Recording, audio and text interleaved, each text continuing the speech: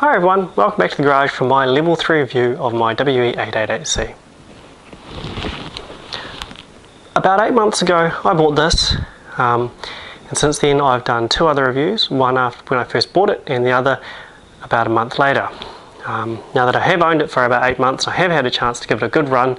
It's time to go back and see what I think about it now after this amount of time. So here we go, this is my level 3 review of my HK416C. I'm able to get it quite consistent and then bring the side up and knowing roughly where it's going to be. Picks up the side of the forward, swings straight into my arm. Just try it. Moving gut.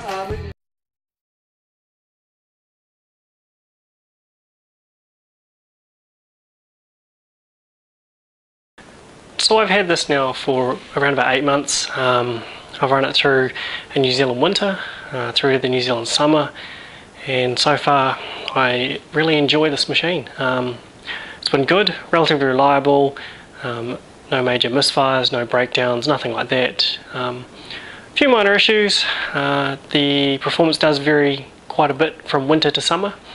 Our winters get down around 12 degrees ambient temperature in the air here in Auckland, and at that point it fires a nice sort of 360, 370 FPS. But as we push through to summer, we're getting up to sort of 22 to 24 degree ambient days, and you will be firing a bit hot, closing in on 400, which is a bit of a problem here. But usually what you can do is you just run your mags, they'll cool down a bit, the ambient temperature of the magazine will be a bit lower, a bit more usable. So I've been able to avoid any problems where I haven't been able to field the gun. I like the look, I like the feel, I like the size. Being gas blowback, I love the action. Definitely different to an AEG. You know, you get all the recoil, the changing the mags quite often because they are low capacity. Basically, really good gun. I've had a lot of fun with it. It's a bit heavy, and the magazines are quite heavy, so when you're carrying 3 to 4 of those strapped around your person, that is a bit of an issue, but I think it's all part of the experience and I've really enjoyed it. So quickly recapping through the issues I've come across so far. 8 months, reasonable amount of play, probably a couple of thousand BBs at least have been put through it. Recapping the old ones, with stock fully closed in, the bolt does not lock back. You cannot make it lock back, it will not. Easily resolved, pull your stock out, locks up. The sling mount on the back is a bit small for this particular mounting system. It's a little clip, bit of a pain in my case, makes hassle. New problems I've discovered, cycling issues. When firing fast, when I first had it, if I fired quickly, multiple bursts of say 3 or 4 rounds, it might not cycle fully. That's become a bit more prominent, and I've had plenty of situations now where if you're trying to do a lot of rapid fire, you will find, or I've found that this particular one does not fully cycle. In many cases it's cycling far enough to load the next round, but you're not getting the full bolt action, which means of course it won't lock back. Always solved it by simply backing off the trigger, taking a second, slowing down a bit. Not related to the gun, the magazines, I've started to discover a couple of them are failing to activate the lockback mechanism, so when the magazine is empty it does not lock back the bolt. That's a bit of a pain. And yeah, loading them, a couple of the magazines were really tight, a tight fit. I had to grind one slightly to make it fit properly, but after grinding it, it goes in and out well. I'm able to lock it in, pull it out, it's fine. Getting the magazines to lock in, it's a bit of an art to it. Sometimes they don't go in all the way, that's a bit of a pain. Other problems I've discovered, there is a ring here on the back of the buffer tube which I'm constantly having to tighten. But really, other than that, no significant issues.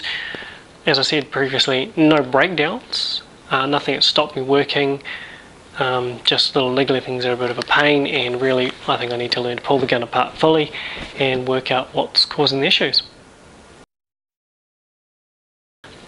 So actual performance, as I mentioned, in the winter here in Auckland we get down to around 12 degrees. I do find that it will chrono a nice CQB friendly 360 to 370 FPS. In our Auckland summers we were getting up around 25 degrees ambient air temperature, and with the magazines at that temperature, normally sort of 390 would be about where I think it would sit.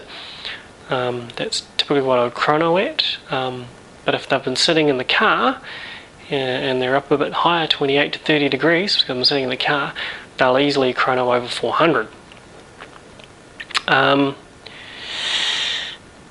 I haven't managed to chrono this during the summer, and I'm now actually heading into winter again, so we're down around 15 degrees. I will put a chrono up on screen as I chrono this thing and give you some numbers, but they will be an ambient temperature of probably about 15 degrees. So that's more of our winter. I haven't fielded this gun in the last 3 to 4 months, preferring to go back to my AEG. I've just been going back to enjoying that a bit as well. I am looking forward to using this again. With winter now here, I find it chronos even, it chronos well and is CQB friendly, so I'm looking forward to that. Other general things I did, I have taken off the front and rear sights, opting instead to use my 552 style EOTech clone. That's been really good. I didn't use the front and rears at all. Still running the same sling, and generally, yeah, I just plan to run this as is. Break it apart, maybe give it an oil again, do that regularly. Otherwise, yeah, good gun. Really enjoyed it. Still enjoying it. Still running well. I hopefully will get a chance to figure out why it's not fully cycling. Cycled beautifully when it was brand new. Obviously, with a bit of use, it's had a bit of a problem. Otherwise, I'm happy.